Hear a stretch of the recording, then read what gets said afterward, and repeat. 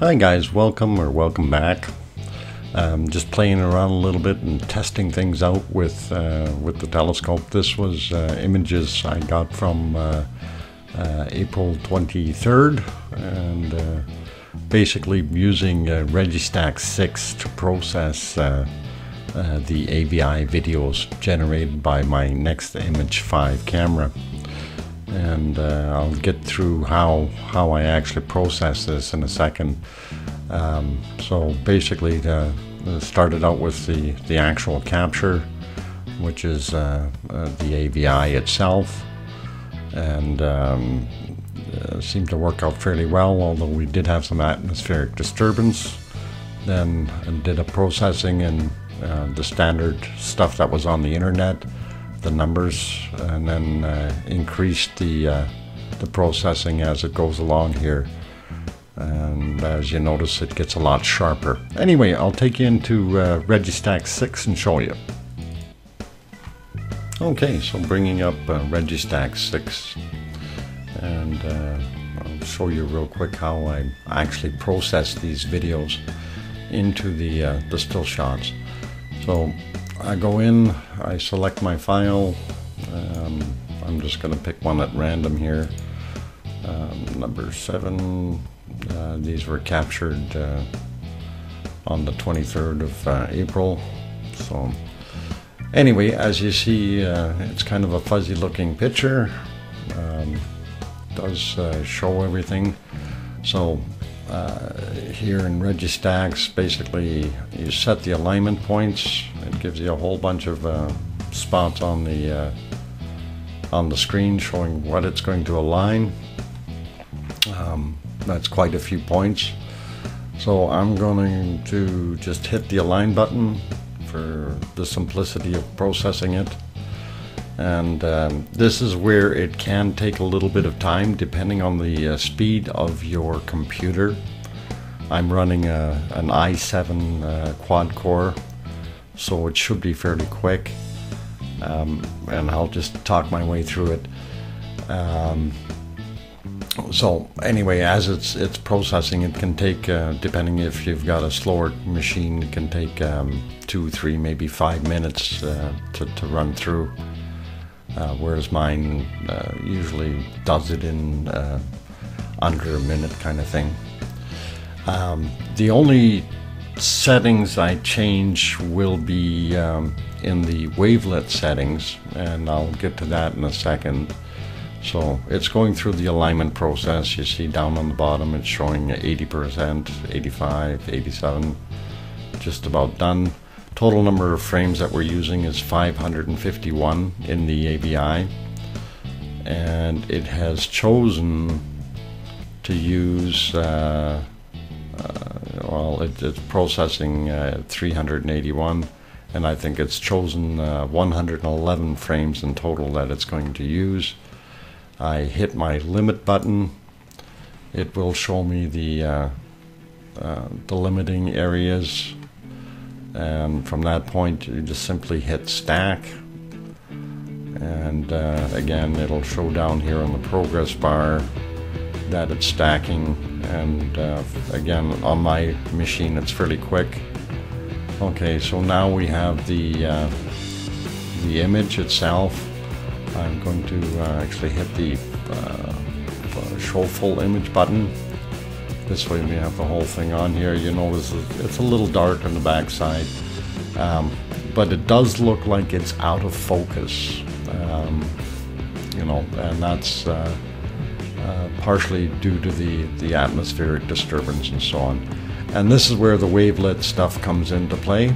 So I click on wavelet, and it gives you this other nice graph on the side here with your settings.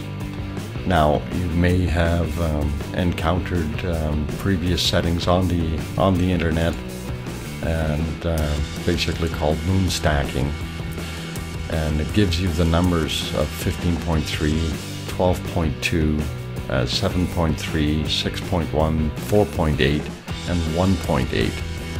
And if you noticed, this area here got a little bit clearer when we hit that button, and that's kind of the preview area. If I click over here, it'll put the preview area. It's actually a box. You can't really see it too well. Maybe I can show it to you by moving the contrast a little bit, just so you can see. That's the process area. So I'm just going to put that back to where I want it, because I'm not going to do any contrast work right now. Just get it right back on 100. There we go. And you can adjust the contrast and the brightness a little bit if you want afterwards. But anyhow, so these are the process areas. So if we now hit do all, it will do the entirety of the photograph. And as you see,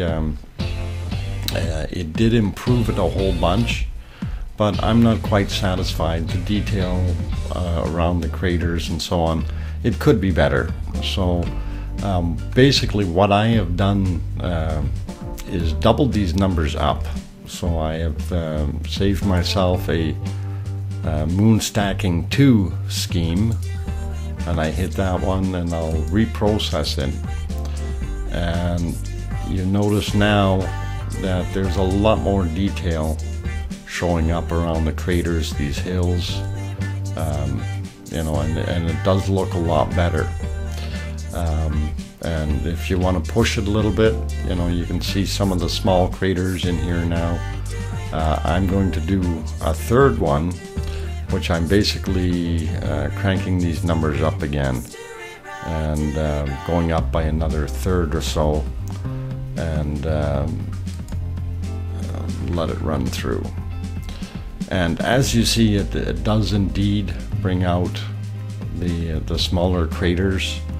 There's a lot more detail involved in it. So for me, this is a fairly decent image, and at this point in time, this is basically where you go ahead and save it. So in my processed video there, where I show process 1, 2, and 3, so that's exactly what I'm doing, is going through the first set is the actual original one that I got off the internet there, the 15, and then adding or doubling it up and then adding it again for the third one.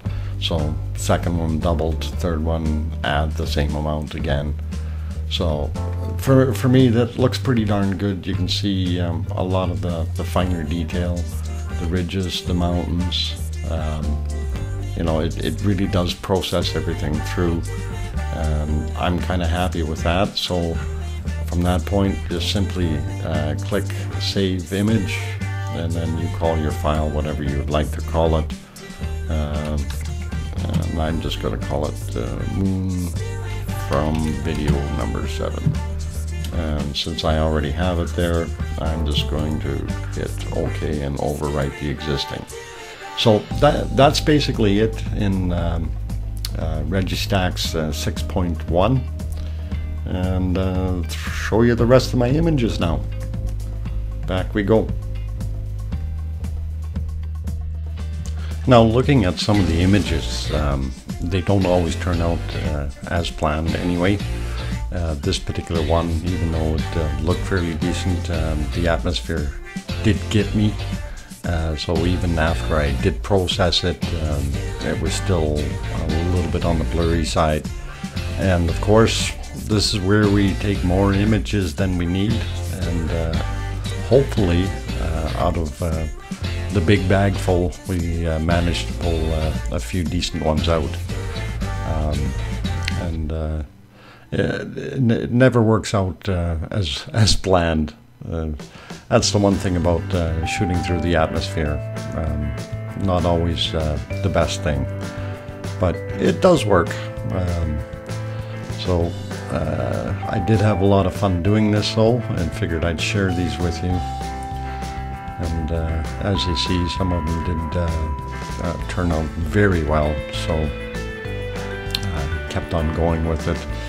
And then I did try getting a little closer through the Barlow lens on there to try to get some, there we go, try to get a little bit better image. And it definitely does bring it closer, but it also increases the atmospheric disturbance. Yet the photos didn't turn out too bad. We'll see here as soon as we get to the processed image. It should be right about now. And that's not too bad. And then it gets a little bit better. But as I said, you always try to take more images than you need, and then process from there. That's kind of a standard for doing this kind of thing. Anyhow, just figured I'd share these with you guys, and it is a learning curve for me. So every time I go out, I find some new quirk or something interesting, and it takes a little while to get your head around some of these things. Anyhow, those are the images. Take care. Thanks for watching. We'll see you guys next time. Don't forget to comment, like, subscribe, and share. Clear skies, everyone. Bye for now.